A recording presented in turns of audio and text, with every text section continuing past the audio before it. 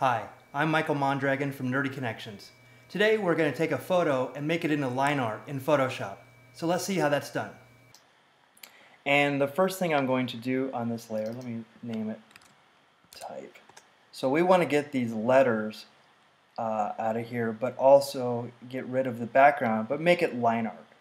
So I'm going to go to Image, I'm going to go to Adjustments, Black and White, and I'm going to make it black and white. Now I have some controls here that I could use, but I'm just going to click OK. I'm actually going to go do a Command L and go to my levels, and I'm going to, there's a big gap right here, so what I'm going to do is I'm going to take out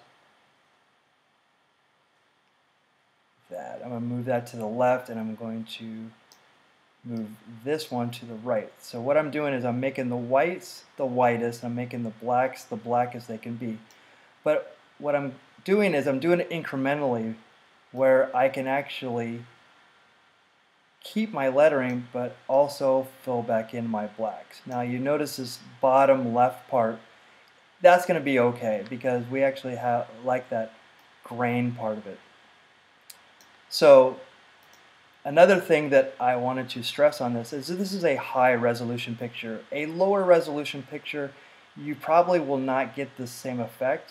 And when I say low resolution, I'm talking about a 72 dpi picture. I would suggest a 300 dpi picture for this. And let's go to my image size here. And this picture, if I constrain all of this, if I make this 300 dpi, you'll see that it's just under 10 inches high by 7.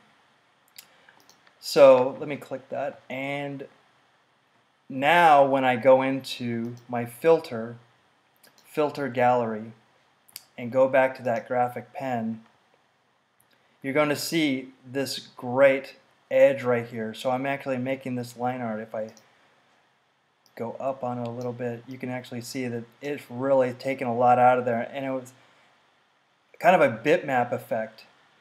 So I'm going to push OK, and I'm going to scale up, and you can actually see how great the line art is here. And if I click off of this layer, that's what we started with. So we actually kept a lot of the detail, and you can actually take this and cut out the letters and really make your own typography out of it, or use it in some of your projects. But that is the way that you make line art in Photoshop.